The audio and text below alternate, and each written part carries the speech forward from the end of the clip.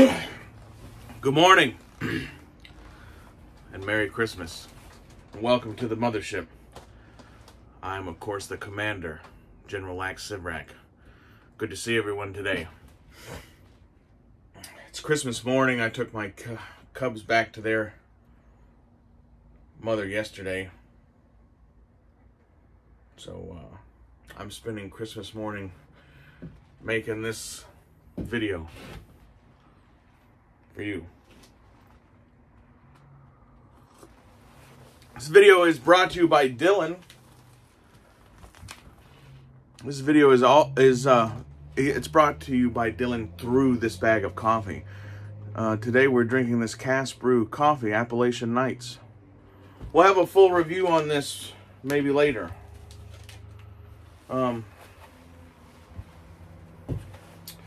I'm getting ready to go back to work. That's why I have my Jacob Nighthorse / Tom Jackson haircut. Do you know who Tom Jackson is? He was in, no, I'm not going to give you any other clues. Anyway, do you know Jacob Nighthorse? Jacob Nighthorse? Tom Jackson? Santa Lak. Yeah, baby. I also have a coat like Tom Jackson, actually. Anyway, I just wanted to talk to you, I guess, a little bit about Christmas. When, I guess you could call this a story time. Call it The Reflecting Pond. Oh, that would be a cool name for a series. The Reflecting Pond or something like that. So when, man, I had some terrible fucking dreams last night about my kids, and not that my kids are terrible, but you know, it really sucks, the situation that I'm in, but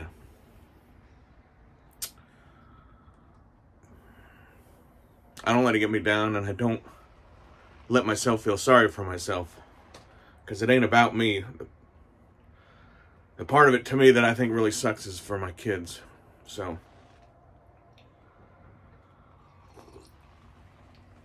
but with a beautiful community like we have, I know I ain't alone. So I appreciate everybody. I'll tell you one of my favorite things about Christmas. And it's a tradition that was solely mine. But when I was about 22 years old, the local priest and the village chief came to me and they said, "What are you doing tonight?" That's how you know somebody wants you to do something when they ask you, "Are you busy?" or say, "Are you busy?" and you say no, and then they go, "Oh, well, okay." So you always think about it. Always think about it. If somebody says, "Oh, are you busy?" you say yes. But so the local preacher, Christmas is a big deal in the village where I'm from, and Christmas Eve they have potlatch up at the hall, the tribal hall. We don't call it the tribal hall. We just call it the hall. Up the hall. But anyway, so the chief at that time and the local preacher came to me and they said, "What are you doing?" I said, "Nothing. Why? What do you need?"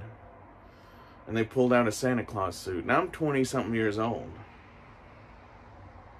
And they said, will you come up to the hall and be Santa and pass out presents to the kids?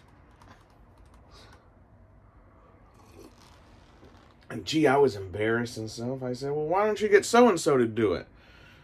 And they say, "Well, they're too small for the costume." I say, "Why don't you get so-and-so to do it?" "Well, they're too big for the costume." I say, "Why don't you get so-and-so to do it?" And they say, "Well, they're too drunk." And I'm about the same size 52 that I've always been. So, they still put a pillow in my belly, though, because I'm pretty lean and mean. I mean, I'm definitely mean, can be. But I was pretty lean and mean. Too lean and mean for Santa Claus, but... So they said, come up the hall about this time, come in the back door. The suit will be there, and so-and-so will help you get dressed, and da-da-da-da-da-da-da. And like, so I did. I went up there. And like, I have always had I really care about what I do. Sometimes it's my biggest flaw. But it's just like Mark. What's your biggest asset? Honesty. What's your biggest flaw? Honesty. Merry Christmas to you, Mark, at Blue Harvest. I hope you're doing well, brother. But so before I went up there, I was talking to my old lady at that time, Wicked Wanda. And she said, you ought to be native Santa. She said, we never have real native Santa.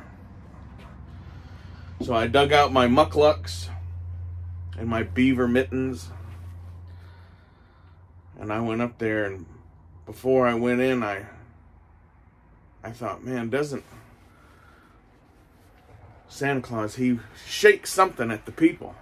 I got a spruce bough off of a tree. And I remember I got dressed, and I was supposed to go out there. You go around with the sun. With the sun. You always go with the sun. You stir your soup with the sun. You pass the peace pipe with the sun. When you walk into a place and you go around to talk to people, you go with the sun. That's the way. That is the way. And so the chief, he said, okay, you do this. You go in there, say hello to all the elders, shake hands, come back to the chair, and then sit in the chair, and then so-and-so, she'll call all the kids up one by one, and you sit them on their lap, and you ho, ho, ho, and you give them a present. I said, I can do that. And I sat back there, and I'd never been so nervous representing Santa Claus for the kids. It seemed like real serious shit. Real fucking serious, big time shit, And so, old Duke, he come and got me. And the spirit took over. And I had jingle bells on a string, and I had my spruce bough, and I came in there. Merry Christmas to all you peoples. You peoples, that's native. That's what we say. All you peoples.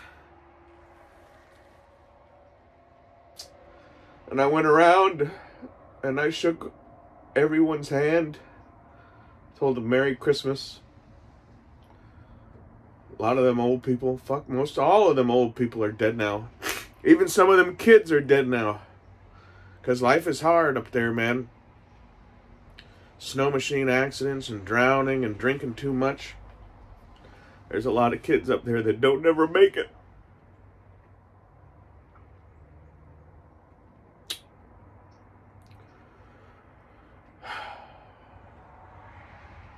Being Santa Claus up there. Now look, I did that every year after that for probably 10 years. I did it for a long time after that. And everybody always said, you're the best Santa. And when I'd get done, and I'd leave, Merry Christmas to all, and to all you peoples, good night. When I'd get done, I'd go back to the back of that hall and I'd just cry. Because the Spirit moved me. It's one of my most favorite things I ever done. And I had to think about last night, when my son was first born, I was working I was working somewhere else, making money for the family, you know. And their mom was supposed to, we were going to sell all this and we were going to move there because it was a good job. I was going to stay there. Well, she always had a reason never to be there. She always had a reason never to be there. My kids are 2 and 3 years old, and I never seen them with Santa. Every time something's going on, their mom always says, oh, I took them to see, when we were together, she says, oh, I took them to see Santa while I was at work or driving to and from work or something. It made me sad. And they saw Santa last night. Right after I dropped them off, not 2 hours, I got pictures from their mom with them with Santa. I never have gotten to see my kids see Santa. But I was Santa for a lot of other kids. So I guess it all works out. I don't know.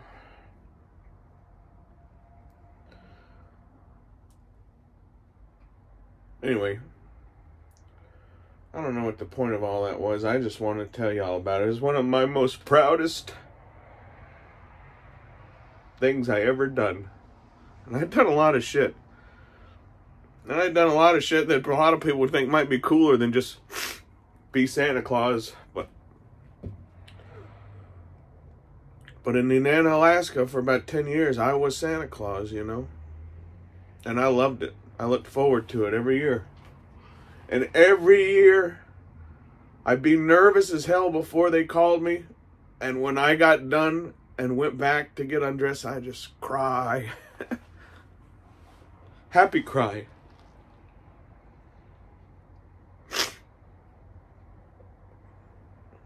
It was a beautiful fucking thing. It really was. And I loved it. I still love it.